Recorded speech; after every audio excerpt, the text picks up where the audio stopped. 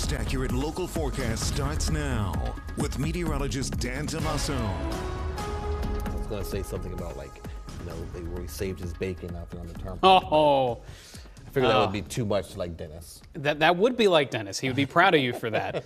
But I had to check out that story. I want to see the details of that. All right, James. Are you avoiding the subject here? Do you not like what today offers so far? Correct. Okay, well, that's what I thought. You caught me. Now, I will say this much. Even though radar has seemed like it's trying to rain outside, we have not seen very much rain to this point. And going back to yesterday when we were showing you some of the model guidance, pretty much everything has been wrong to this point. I will flat out admit it that the showers that were supposed to be here this morning did not materialize. A lot of severe weather to our south. We're just dealing with a lot of the leftover cloud cover. So while it's not necessarily raining, we're still seeing the clouds there in Summerdale. Also in Manheim, you can see that what used to be some convective clouds there strewn about across the sky. So again, leftover from thunderstorms last evening, coming up from the south right now as we speak.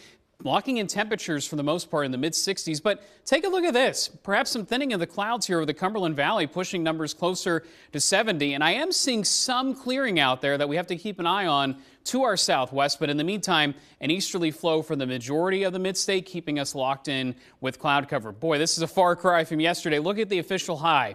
85 degrees. Not record-setting, but certainly a lot warmer than today. Our hourly forecast calling for temperatures to peak in the middle to upper 60s for most, and then we kind of stay stable here through the night with clouds and some showers arriving. Now, the latest timing shows the majority of the rain waiting until later tonight. It's all because we've had this warm front sitting over top of us. It's producing some showers, but it's really what comes in later tonight ahead of the cold front that provides a higher chance of rain. So again, during the afternoon, a few light showers around, some periods of damp weather, but notice what happens here. We actually get some clearing into the late evening hours. Then the line of showers and storms develops after 7 o'clock. And I know there are concerts happening tonight. There's outdoor activities. You definitely need the umbrella, but there could be some breaks where it's not raining through a good part of the evening. Then later tonight, it gets going. Here's the unfortunate part about tomorrow. This area of low pressure lingers, and we see off and on periods of light rain throughout the day. That adds up over time, and it keeps things damp into Saturday morning.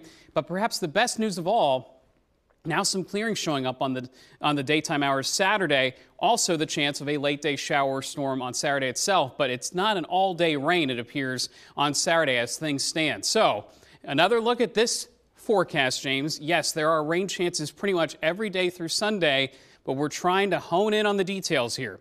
And again, what I want to mention is a higher chance of rain and storms later tonight. Today, it'll just be light showers, cooler weather, much cooler tomorrow, my friend, with more clouds and showers around. But we're trying to salvage the weekend for Mom.